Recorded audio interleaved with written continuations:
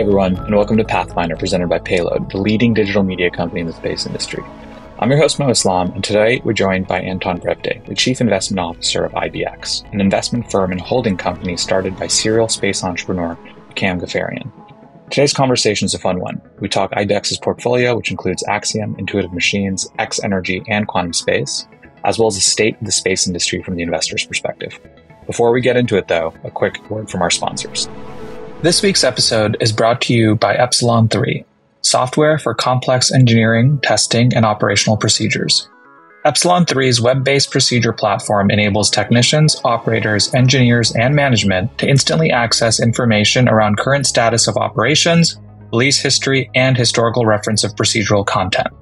Epsilon 3's platform is better suited for coordinating space development workflows than word processing software, Microsoft Excel spreadsheets, and other applications that are not tailored for the industry. For more information, check out epsilon3.io. Anton, I want to begin with your time at Prime Movers Lab. So to start, maybe you can tell us a little bit about the firm history and then when and why you joined. Sure. And happy to be here, Mo. Thank you for inviting me. So my time at PML, I guess my personal journey, moved out to the Bay Area after college, spent a year working in a very bizarre industry, brokering used high-tech manufacturing equipment, which is as niche as it sounds. Worked at a company for a year, kind of learned about an industry, drank the Bay Area Kool-Aid, and ended up starting a company with two coworkers that was an online marketplace to help factories buy and sell equipment. So that was my first substantive career experience, was starting this company called Aseta, went through YC, started when I was 22, had no idea what I was doing, ran that company for a number of years, and that's a whole story in and of itself. But basically in 2019 was looking to do something new, was not planning to get into venture. Actually had a pretty negative view of venture at the time. When I went through YC, Paul Graham was still running it, and I feel like the perspective he shared was like, best case scenario, VCs don't mess up your company. You know, they just are quietly on the cap table, and that was kind of the view I had. And really what I was looking to do, I didn't have another startup that I was ready to start at the time. I thought maybe I would join like a Series B stage company, maybe be a chief of staff, maybe be an executive until I had another idea for a company. But I just so happened to come across a job listing for this new VC fund called Prime Movers Lab, and was really taken with its vision. It was, the way that we described what we did there was invest in breakthrough scientific inventions that have the ability to impact billions of lives across a wide range of sectors, from space to energy, and just really amazing technologies. And I saw that, and then I saw the person who had founded it, a guy named Dakin Sloss, and I'd actually met him at YC Demo Day 7 years previously, and he had made a big impression on me at the time. And so I ended up joining him, was maybe the fifth person on the team. In 2019, when I joined, we had sub 100 million in assets under management, just kind of building up the first fund, and ended up spending 3 years from 2019 to this year there. And it was a whirlwind time, both in the market and just in general in VC land. And the fund grew from sub 100 to over $1 billion in AUM, and a lot of interesting experiences and learning experiences. But ultimately, my role evolved from at the beginning wearing lots of hats. The fund itself was a startup, and we all were doing many different things. And as we scaled and grew, ended up moving on the investing team. And as we'll talk about, ended up focusing on the space sector primarily, and ended up being a general partner there before my recent transition. Have your views about venture changed? Yeah, actually tremendously. I think there's the potential to do more than not mess up a business. I think the biggest thing I learned was at Aseta, I raised 2 party rounds. There was no lead investor. So no one was really, completely invested in the success of the company. So no one, it'd be great if I had the discipline to provide all the accountability I needed. But one thing I've seen is investors serve even if they didn't add value, just the fact of having an engaged investor provide accountability, and be a positive force of tension to help generate questions and generate accountability. I've seen how valuable that is. Then you factor in the fact that you can get a lead investor that has the ability to invest across multiple funds, and that removes a lot of the risk. Where if you do a good job, and you execute, you can raise additional capital from them. You obviously have the signaling risk if they decide not to, so there's a risk there. And then I have now seen both at Prime Movers Lab. I'm really proud of how engaged we got with companies, but I've now seen a number of funds that are able to do that, and even angel investors that really do roll up their sleeves and have. For us, we always talked about having a service mindset. A lot of VCs have this attitude of, smart arrogance or some version of that, that they're superior to the entrepreneur, and technically this CEO does report to the board. But the way we approach it, I think there's a good set of investors that do it this way, having a service mindset that while technically if the CEO isn't performing, there's going to be accountability there, but in the meantime, we're there to be of service to the CEO, and I really like that piece of it. So I do have one more on sort of PML specifically, because deep tech or frontier tech, or whatever you want to call it, is much more of a common term that I see within the venture community, meaning that more investors are focused on it as a theme, for lack of a better word. What drove sort of the culture investment philosophy of the firm, when at a time it was just investing in hard scientific science driven technical technologies was not nearly as common as it is today? Or maybe you might disagree and say, well, no, it was actually quite common even then. But to me, it doesn't feel that way when you kind of do the relative comparison of the number of investors focused on it then versus the number of investors focused on it today. Yeah, no, I definitely think it was not a super popular idea at the time, and I don't think anyone would claim that Prime Movers Up was first in the space. Folks like Lux and Eclipse, DCVC, Khosla have been doing deep tech deals for a while. Mm-hmm. I mean, the vision, Dakin really gets the credit. I mean, he was the founder of Prime Movers Lab. He had been interested in deep tech investing for many years prior to starting the fund, and was in the friends and family round of Boom Supersonic, and had a natural inclination towards highly technical companies, and was highly motivated by investing in companies that could make a meaningful impact, and not in a capitalist friendly way, meaning that can build great businesses while having a huge impact, solving what we call a global scale must solve problem. And that pretty quickly gets you into investing in these type of deeply technical areas. And then kind of seeing in the venture landscape, most firms and most investors are not built to underwrite hardware risk. And so that was really part of the strategy and kind of moat that Prime Movers Lab focused on, was building out a team that could do that. And so we had a number of technical, I don't have a PhD, but most of my colleagues did. And we were able to underwrite, the science and engineering risk that's inherent in these companies. That makes it a very different diligence process than, investing in fintech or something like that. Right. Well, so I know you recently left PML. So what are you working on now? Yeah. So I didn't meet a girl. I met a founder. I met a founder named Kam Ghaffarian. So I mean, one of the fun parts of being a VC is you get to spend your day interacting with these incredible founders that are literally changing the world. And one of them that we backed twice is a serial entrepreneur named Kam Ghaffarian. Maybe I can go into more of his kind of history and track record, but he's the co-founder and executive chairman of Axiom Space and a number of other entities. We invested at a Prime Movers Lab into Axiom Series B, and his most recent entity, a company called Quantum Space. And so got to know Kam. I kind of alluded to it, but during my time at Prime Movers Lab, I became really passionate and focused on investing in the space economy. And Kam is on the leading edge of that and has been a pioneer in the commercial space movement. And so this opportunity came up to lead his could call it a family office, you could call it a holding company, you could call it a venture studio, but it's an entity called IBX, our swag here, which stands for Imagine, Believe, Execute. Imagine a certain future, believe that it's possible, and then go get it done. And so this is the entity that kind of sits on top of all these various entities that he's founded, including Axiom Space, X Energy, Intuitive Machines, Quantum Space. And so about 5 or 6 months ago, I joined as Chief Investment Officer of IBX.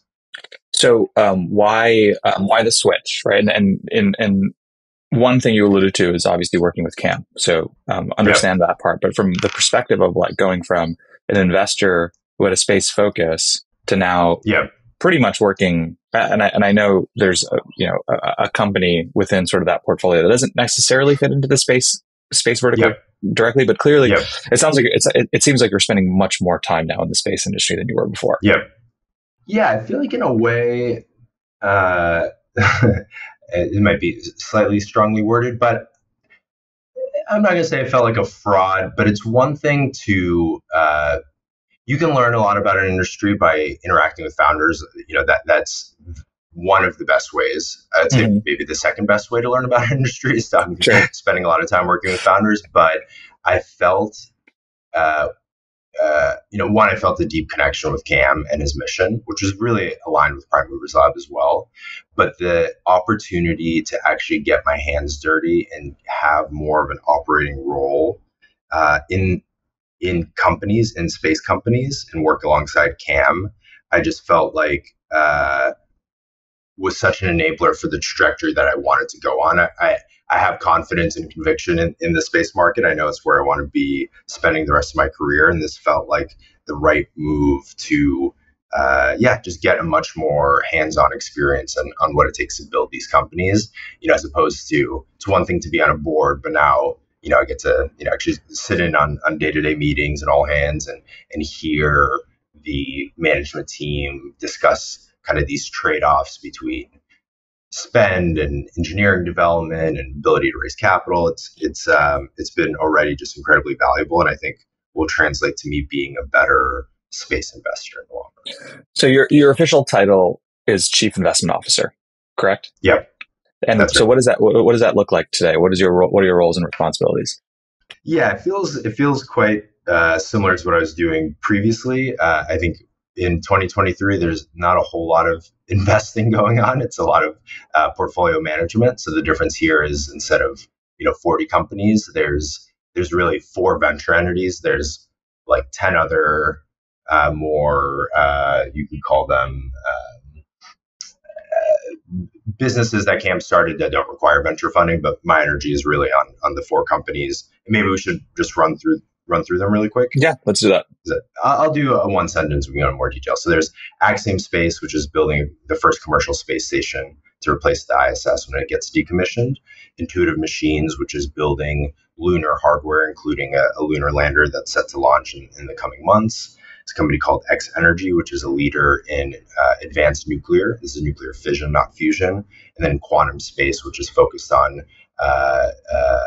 geo to cislunar infrastructure, including space situational awareness, comms relay, space weather forecasting, a number of exciting things. And so my first responsibility is supporting that existing portfolio and making sure that they are executing well. And that's really where the majority of my energy has been this year. The second hat will be managing new companies that we decide to incubate. So all 4 of those companies were co-founded by Kam as part of IBX. And while we have our hands full, we're an ambitious bunch. And so there's a list of 20 ideas that we want to get off the ground, both in space as well as energy and other areas. We're talking about a humanoid robotics company and talking with the founder right now about that. So incubation. And then the last piece is investments. So kind of traditional minority investments in companies. So a space station business, landing on the moon, nuclear reactors, and then what's the two words I would use to describe quantum? Like space. Let's say beyond Earth infrastructure. Beyond Earth infrastructure. Okay, so that's a lot of somewhat similar but seemingly different companies. Is there a common thread between all the companies as sort of Kam has been thinking about it, or has it been like, hey, let's find all these difficult problems, and I love Yeah. solving difficult problems, so we're going to figure out how to create a solution around this. Yeah, so it's kind of the intersection of two things. There's one, the last part you said, he calls them civilization impact programs. We I got like that. a lot of acronyms over here. So CIPs, CIPs. So yeah, things that can really move the needle, and then intersecting with the unique advantage that Kam and the Camosphere and IBX has. And I'll explain a little bit what that is. But effectively, these are all companies that are on uh, uh, an overlap of public and private markets and the privatization of government. And so it's helpful to mention a little bit about Kam's background and kind of why he's had the success he's had. So Kam himself, super interesting guy. Was born in Iran. Iran, came over here when he was 18, got like 4 or 5 degrees, worked for a bunch of the primes, was heavily inspired by the moon landings when he was in Iran, and knew he wanted to work in the space industry. And then the first business that he built, bootstrapped, and ran for 25 years was a company called SGT. And it was in a world that I really knew nothing about until I learned from Kam, government engineering services, which is kind of cryptic what that refers to. But basically, if you look at NASA, for example, a lot of the work they do, whether it's engineering hardware for a lander or managing mission control for the ISS or just the facilities management of Goddard Space Center, they bid all those contracts out to private companies.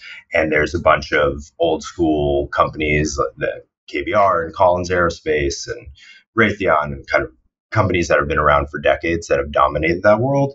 And Kam, over the 25-year time period, was able to build an incredibly large business, taking market share from those companies. And after 25 years, ended up selling it for $375 million, was the sole owner.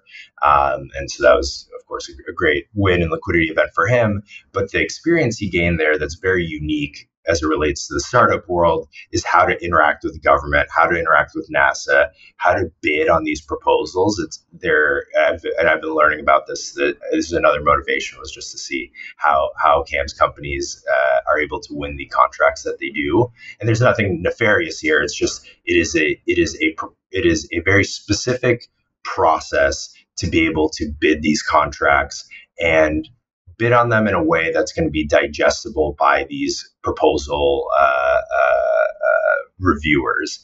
And so he's taking that experience and literally some of those same people, those proposal writers, and there is an IBX entity that's under this holding company that all it does is help bid on contracts for the companies. And so, Axiom has a $1.2 billion contract to build NASA's next lunar spacesuit. X Energy has a 50-50 cost share with the Department of Energy. It's a multi-billion-dollar deal where the DOE will pay for half of the first reactor. So that's kind of like the through line, is how do we build something that can be dual use, serve both the government need and the commercial market, but leverage government contracts to reduce the capital requirements for the business. And like we'll talk about, I think, this later, but key risk for all deep tech companies, unless the technology doesn't work, is they can't get funded. And so being able to leverage these government contracts, that's kind of the secret sauce. Yeah, no, that makes a ton of sense. So, Axiom, we actually had CEO Mike Safrandini on. He was our very first guest on Pathfinder. So we spent nice. A lot of time on that company. I don't actually think we've had any representation from Intuitive Machines. So we'll certainly need to get that. And I know this is a space focused podcast, but I do want to talk for a second about X Energy. So I was doing a little bit of kind of reading on the website. So building small modular nuclear reactors. Which is again another pretty interesting space right now within venture. I know the category has started to heat up a little bit in terms of like interest from the investment perspective. But X Energy has been around since I think 2009. That's right. So I'm curious, and if I know you're also getting acquainted with all of these companies. But For X Energy, look, what was sort of the sort of driving or decision point there to start that company, especially when he did. And Yeah. nuclear is getting a lot more popular now from a public perception perspective, but I would say back then it wasn't. Totally. Or it still Yeah. isn't to a degree, but yeah, I'm just kind of curious. Yeah.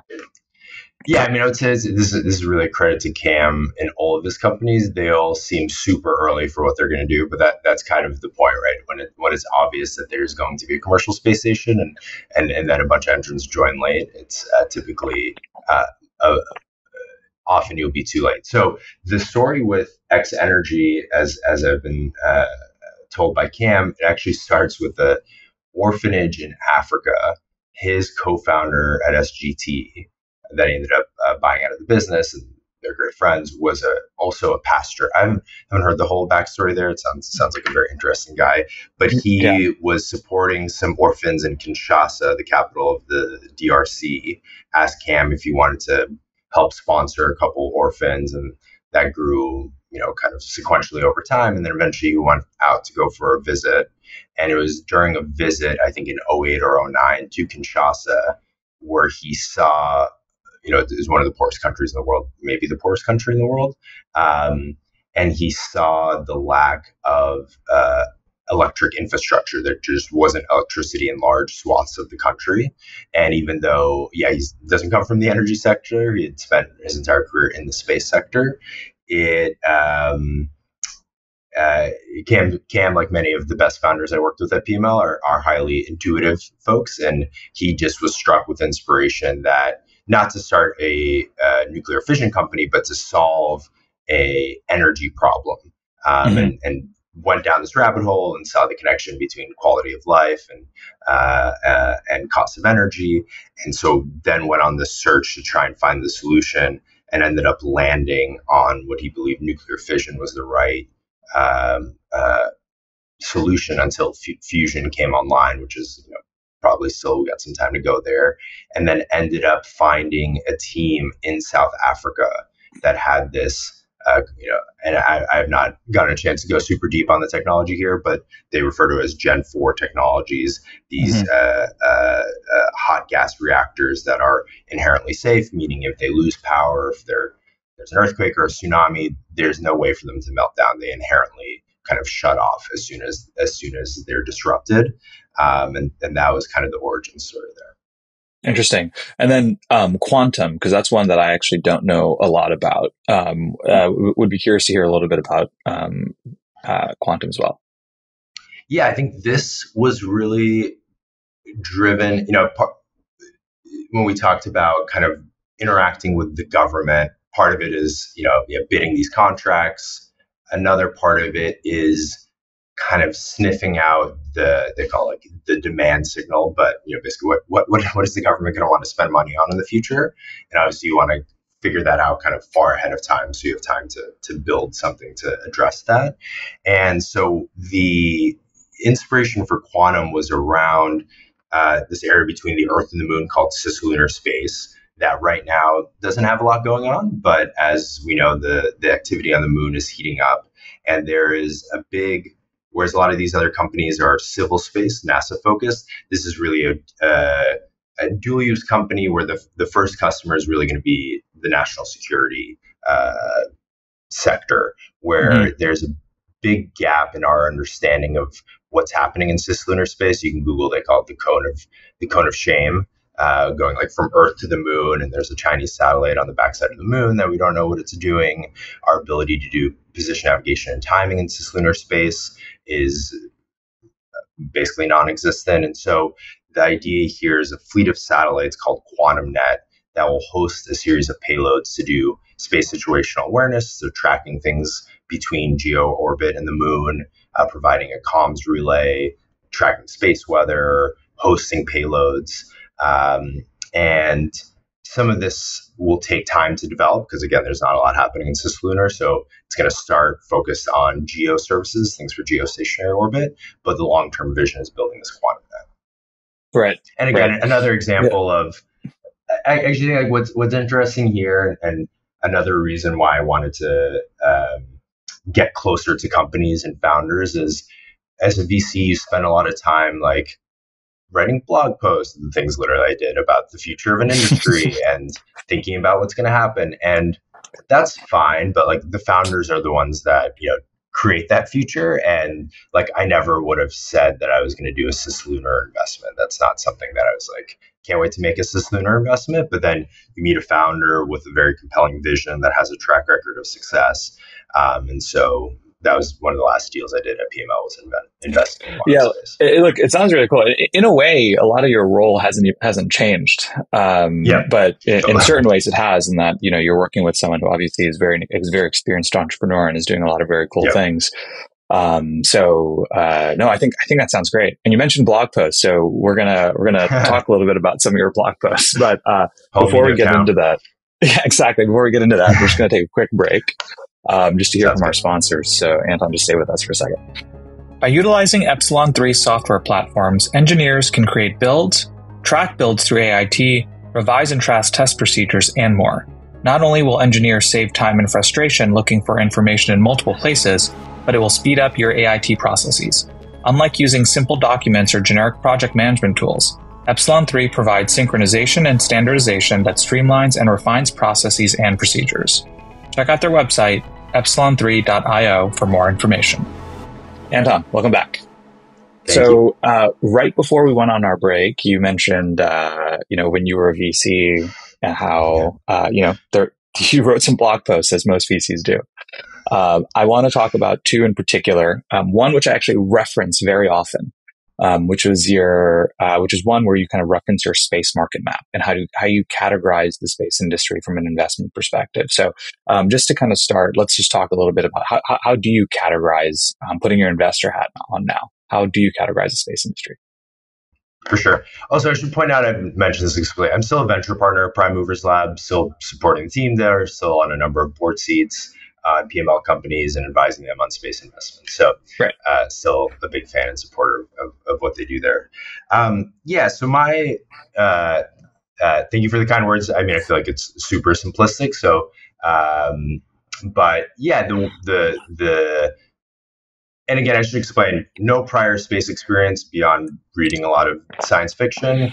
The reason I decided to focus on space was, but when I joined the team, we had already done an investment in the space industry, Momentous, which is a whole story in and of itself. But we already had there wasn't that many people investing in space back in 2019. So that in and of itself started generating a lot of inbound. And as the team got bigger, there's a lot of benefits to specializing.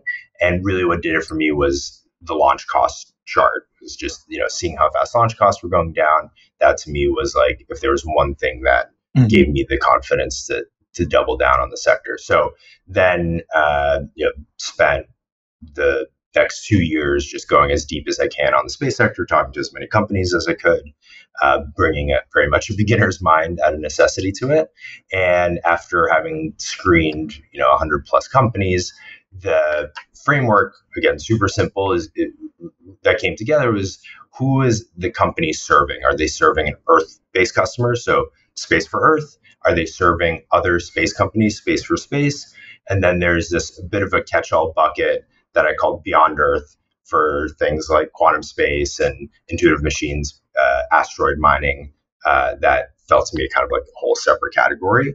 And, so Space for Earth, these are kind of the larger existing companies, if you think about satellite communications, big pre-existing markets, because they're not selling to other space companies, they're selling to customers on the Earth. So you have the traditional players like a Viasat that sell internet services to planes, and then the new companies like a OneWeb or Starlink or eSpace who we invested in, and then there's the whole Earth observation sector. So again, these are much less speculative business models, and so we'll kind of get into that. And then whereas Space for Space is companies selling services to other space companies, and many of those space companies end up being other startups. And so there's some interesting dynamics there. Right. So really thinking about it, if you think about it from a risk reward perspective, kind of going from left to right, The farther along that spectrum of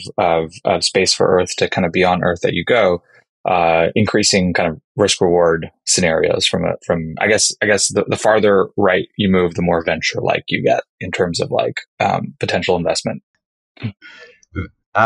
You said venture like in Yeah. terms of high So risk, high what I upside. mean. Yeah, what I mean is like the Beyond Earth segment feels the most what I would call science fiction like, right? If you're actually looking Yeah, at all the totally. categories. Yeah, but when you say venture like in terms of producing a venture like return, I wouldn't say that necessarily, goes the same way.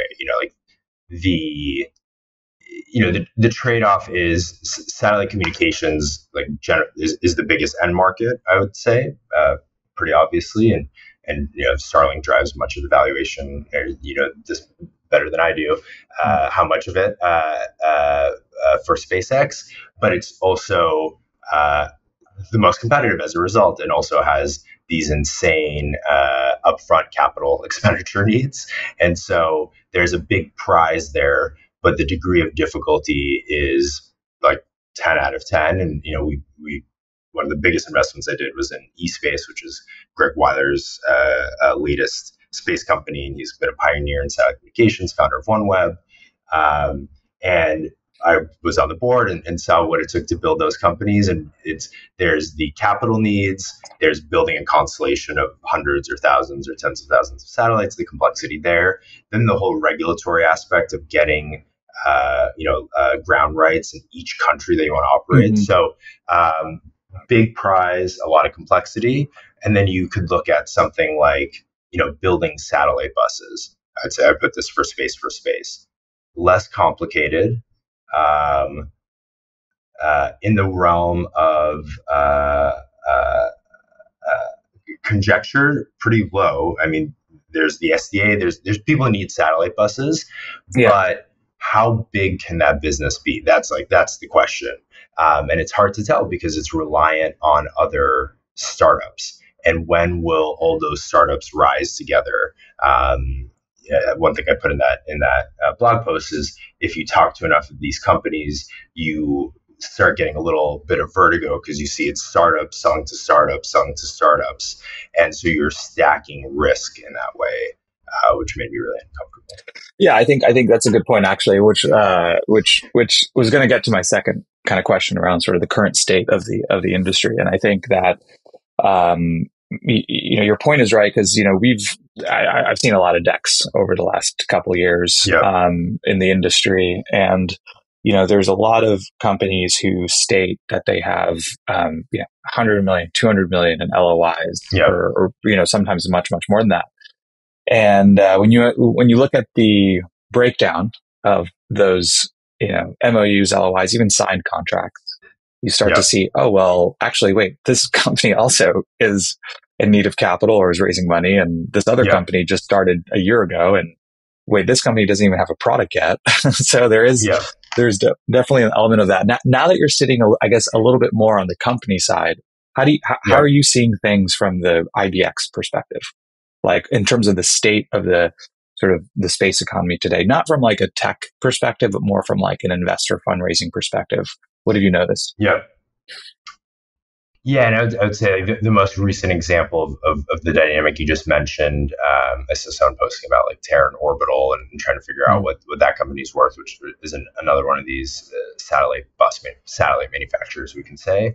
And, they have a multi-billion, maybe like $2.5 billion contract from a company called Ravana Networks that wants to build a global constellation. As far as I can tell, Ravana Networks has not been funded for anything close to that full amount. I don't have any specific knowledge, but I'm guessing we would have heard if they had raised a couple $1 billion.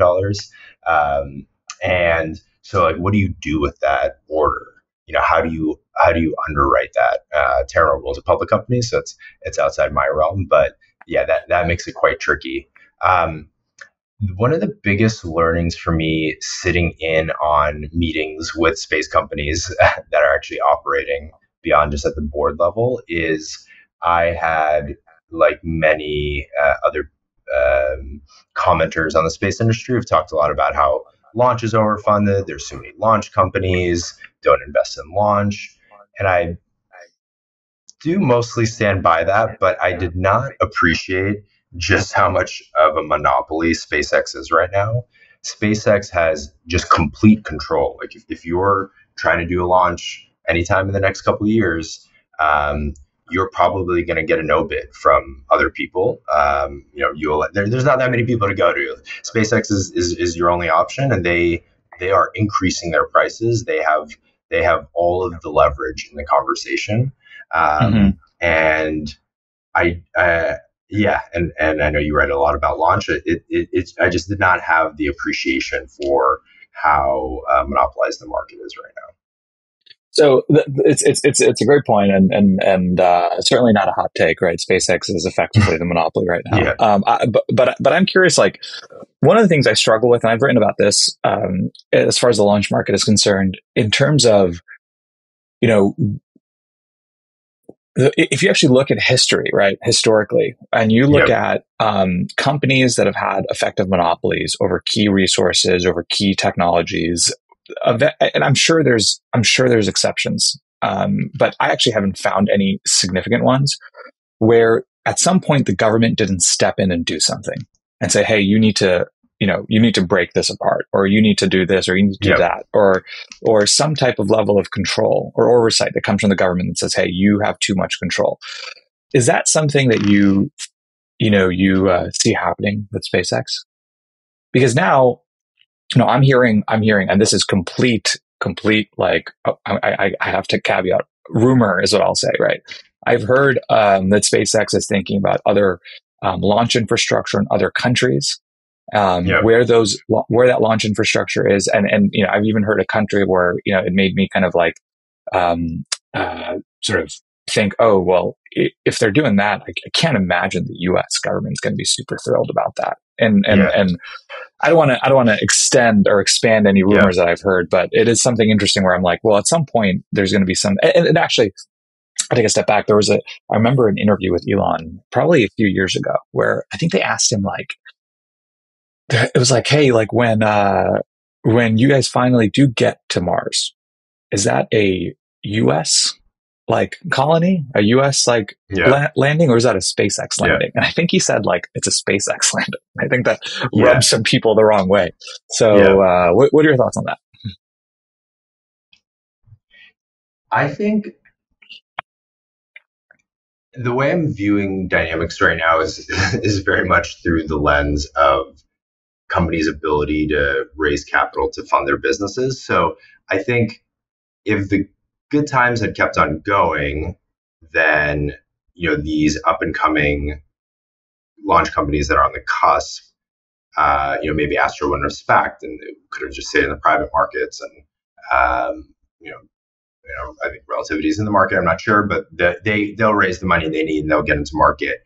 But now, there's just so little money in the system, and we'll probably talk about this. And so the odds of someone else making a heavy capacity rocket is probably pretty low for the next couple of years, with the exception of national kind of sovereign plays like Germany. There's ISAR. ISAR is going to get funding because ESA in Germany wants a domestic provider, and India has its domestic. So there's like that domestic market, which it took me a while to understand that countries will pay a massive premium to have their sovereign control over launch, which they just consider such an important aspect. I get what you're saying about the government breaking up monopolies. It doesn't feel like that's happening anytime soon. I mean, SpaceX has its own reasons for wanting to split out Starlink, which I think investors have been kind of messaged that that's something that's going to happen, and that's their path to liquidity. And so that's probably going to get spun out. But breaking up SpaceX's launch business, I haven't heard any mumblings about that. So can't imagine that happens in the next couple of years.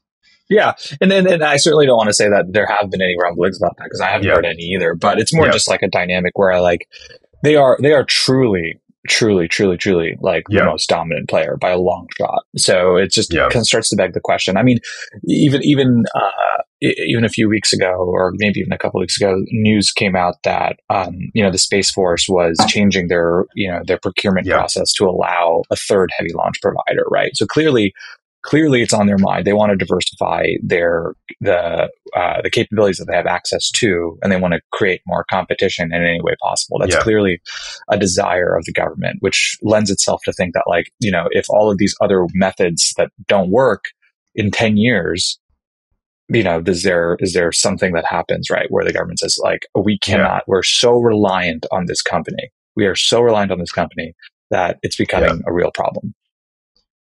And an interesting part to that, there's government doesn't want a sole source; it wants to promote competition. The flip side to that, which is something I've seen play out, is in some of these segments, there's not enough government money to go around to fund the companies to get to market, and if they're too preoccupied with promoting competition, there's a world where none of the companies succeed. So there's just like everything has trade-offs. There's Right. no like easy wins here. Do you think that the government should expand their sort of non-dilutive funding pathways for space companies? Like, if this is becoming, it's the one thing that is also starting to become clear, and I've been spending a little bit more time down in DC, is space is definitely a bipartisan. It's a focus. It's, everyone cares about it, whether you're on the left or the right or whatever you may be.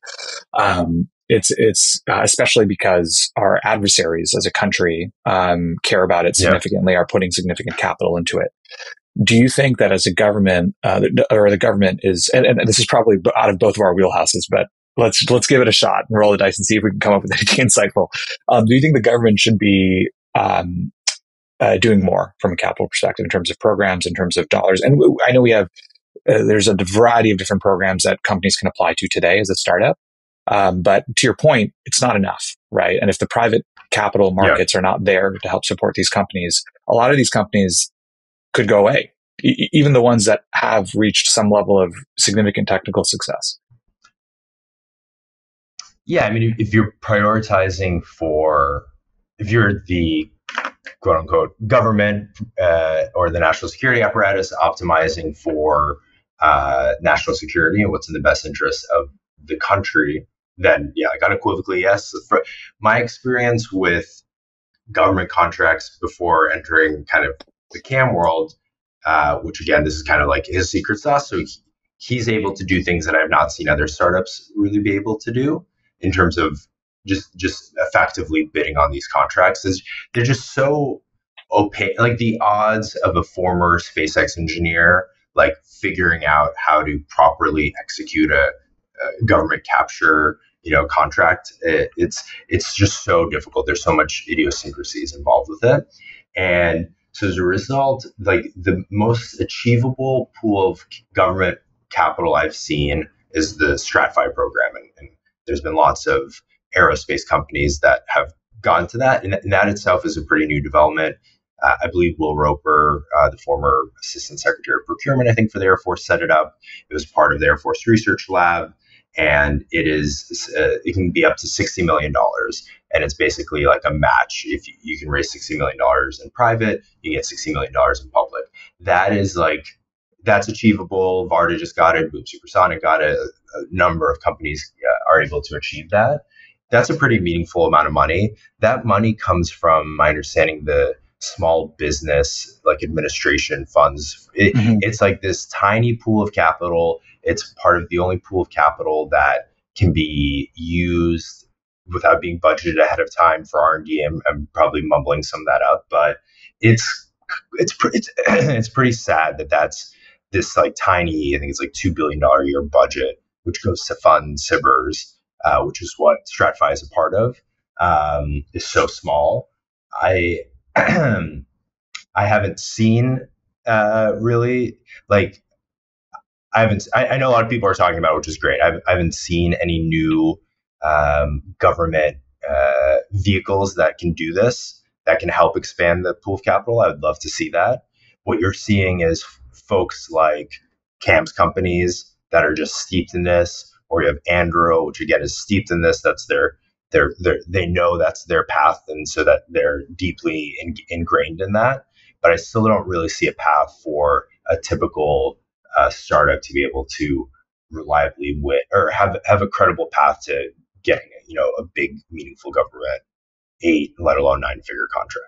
Yeah, no, I actually I do agree with that. I think so. I had a conversation recently with an individual who runs the aerospace and defense segment for a very large private equity firm, one of the biggest in the world, in fact.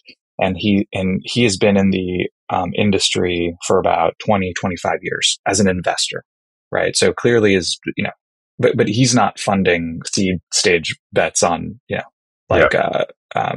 on sort of what I call cutting edge space companies, right? He's focused on more sort of the bread and butter plays and how to extract value from more traditional methods of private equity investing. And I kind of asked him a very simple question, which was like, "Hey, what do you think about the industry today? And what do you think about all the new startups and all the capital going into the new startups?" And he had one of the most I don't want to say negative, bearish takes that I had ever heard.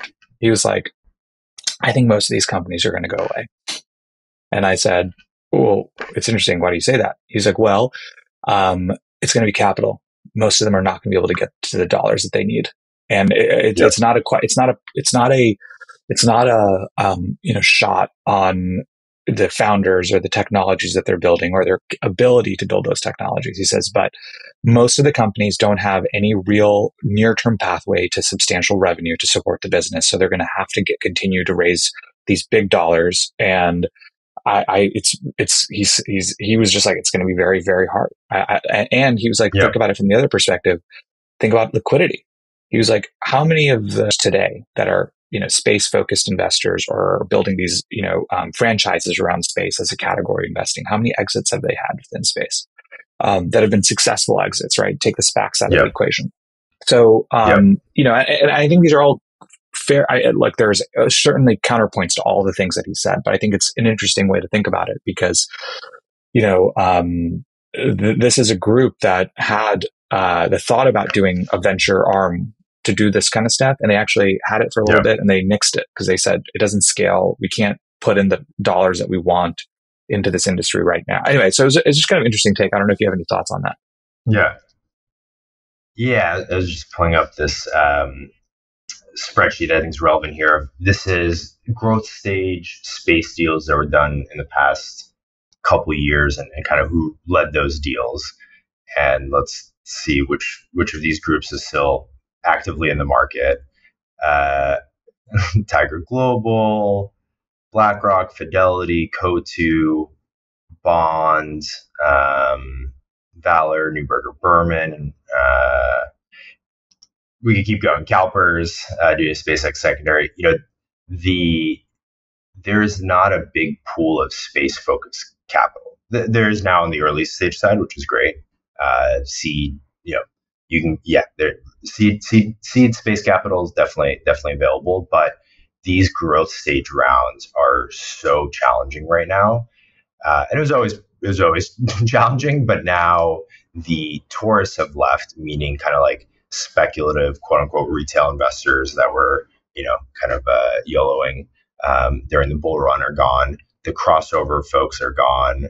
And then the big kind of growth equity private market players are just so focused on protecting their existing portfolios that they're not deploying capital. So I think, unfortunately, there's a lot of good businesses that could they have crossed this kind of valley of death of raising the capital they needed, they would have built legitimately good cash flowing businesses that just aren't going to make it. There's just not enough money going around. So that is a tragic element of kind of the moment that we're in. And so I don't know. The flip side is it's a survival of the fittest. So only the best are going to make it. But there unfortunately will be I think a culling. Yeah, and ultimately, it's going to be these types of as much as it's painful to watch kind of the founders and the teams and the companies go through these types of moments, ultimately it's good for the industry, right? And it creates better and better companies and more resilient businesses over time. Yeah. So there's certainly a silver lining. All right, so let's get a little optimistic. what are there any kind of tech advancements in the industry that really excite you right now? That you're like, hey, I see and I see more and more folks working on this issue or problem, and Yeah. I think that a solution will be found at some point. Yeah, I think an area that I've just been steeped in due to my close proximity to Axiom is micro microgravity applications, which in space manufacturing, whether it's pharmaceutical development, material science, fiber optic manufacturing. I mean, it is something I was familiar with. It was something I was pretty dismissive of because I just found it kind of impossible to tell what's going to be the right thing to build up there. Um, but now that I get to spend time with a lot of the engineers and scientists that are working on these technologies, there's so much promise across so many different areas. I still don't know what the first killer application is going to be, and of course, like Varda is making impressive progress on their very focused on pharmaceutical development, protein crystallization. The advantage Axiom has, they will be the only ones that have manned manufacturing capacity. Everyone else is effectively trying to do, like lights out manufacturing, fully automated. And so that kind of narrows your scope. Axiom, bigger, more expensive infrastructure to put up, but then you have the ability to actually, service and have a human interact with these systems, which I think will be important. And we're kind of an agnostic platform.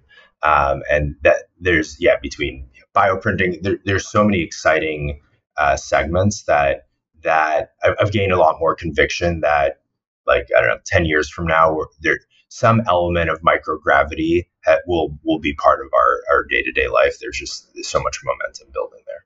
Let's talk about the founder side for a second, right? So, you were an active investor for quite some time. You were a founder yourself, and you're now working for a fairly significant founder. So, like, what is it that you look for? And what are sort of the qualities that make for a successful founder in the industry? Yeah, I think there's like a bunch of things that always come up, whether it's greediness. It's going to be hard. You got to make sure you don't give up. Generally things that are more organically developed, versus people sitting at a whiteboard coming up with an idea. There's a bunch of heuristics that I do agree with. The biggest takeaway for me after having done it for many years and working with really incredible people like Kam and Greg Weiler and Jane Tabor at Space Perspective and many others is everyone has like a different word for this. For me, it's force of nature. Paul Graham has an essay where he calls it like you describe them as an animal.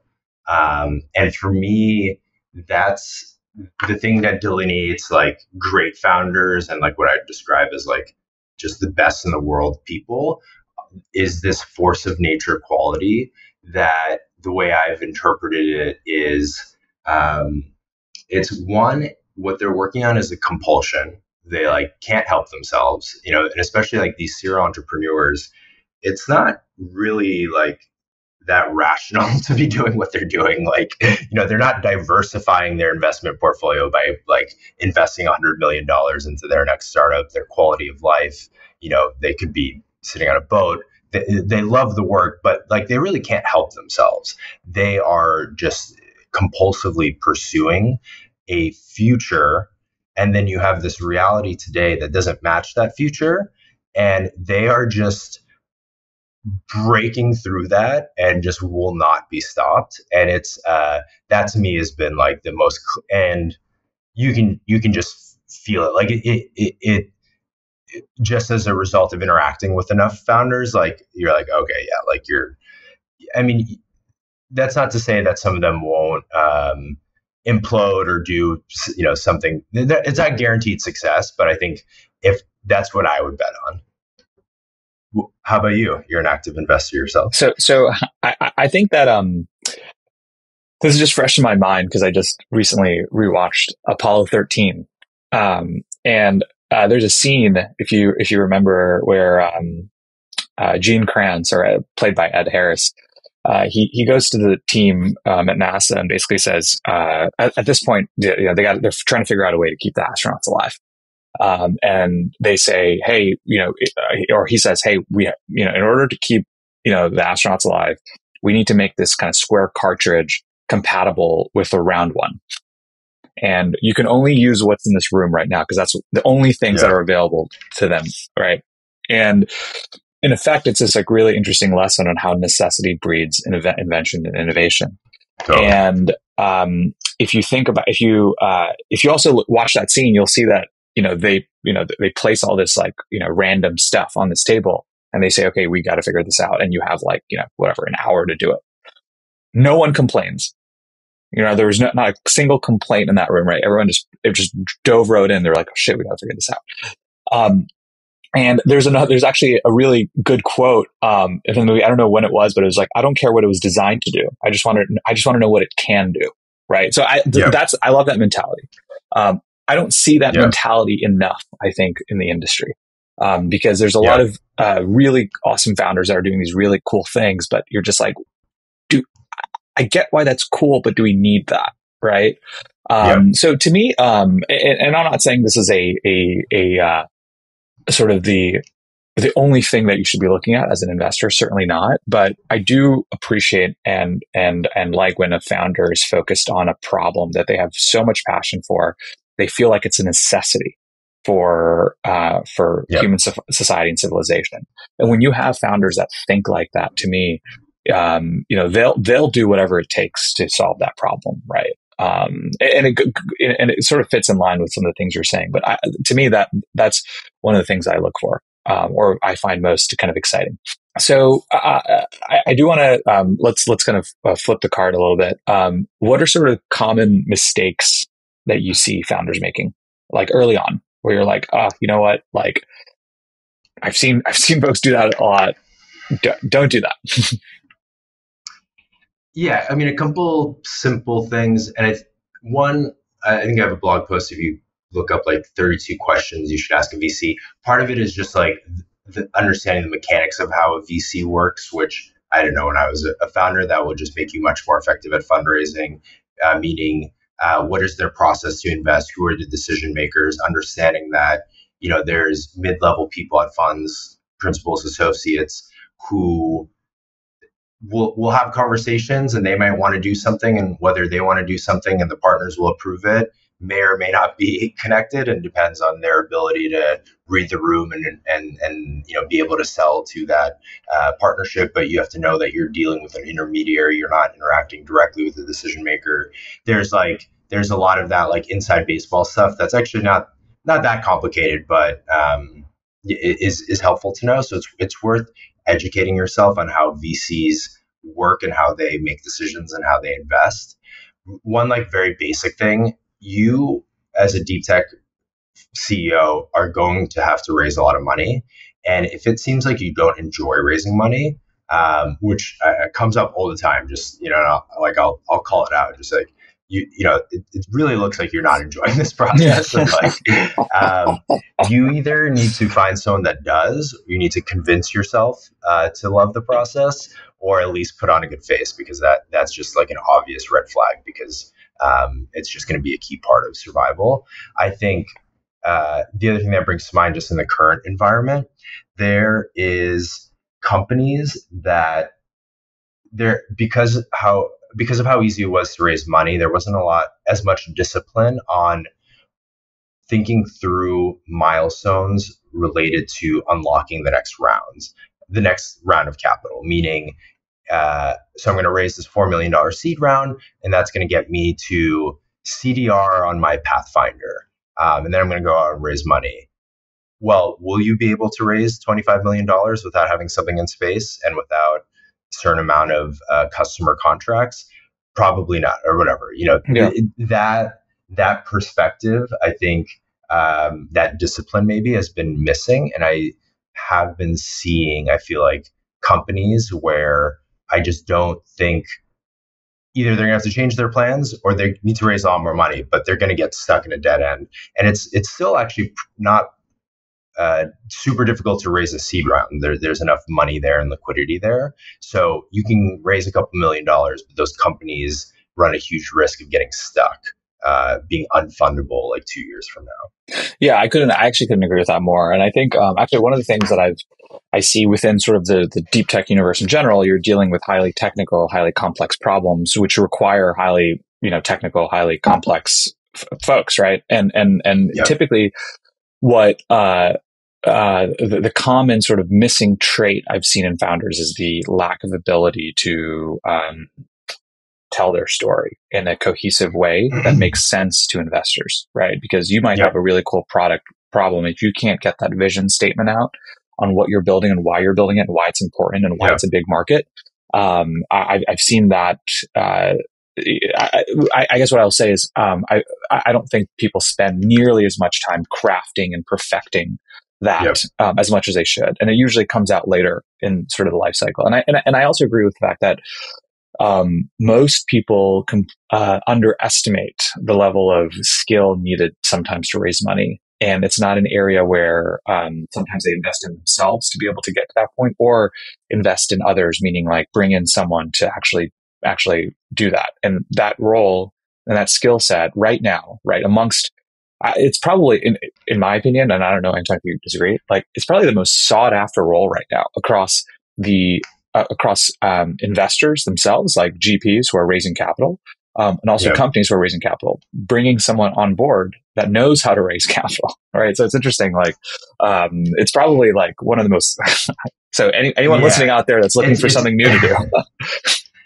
And that's an open, I mean, there's always lots of different ways to win, but I'm still thinking through if the CEO can really delegate fundraising to someone else. I think and I couldn't agree more with the storytelling. Like if there's any skill a CEO should learn, it's storytelling.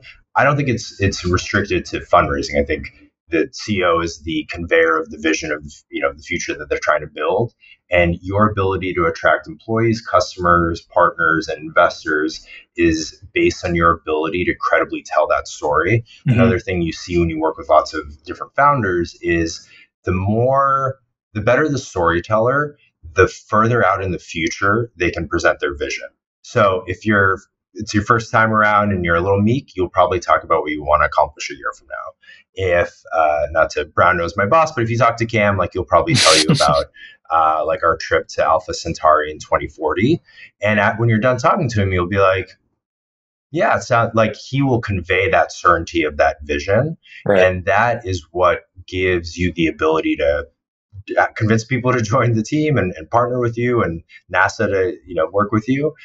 So there's a really great TED Talk. I also wrote a blog post about this by this woman, Nancy Duarte. I think I'm pronouncing her name right. She was the coach or consultant to Steve Jobs for all of his keynote presentations, and she talks a lot about how to craft a good story for presentations, and strongly recommend that. Anton, I know we're running out of time here. How can people find your blog? We've been referencing it so often today. How do people read all the things you're writing?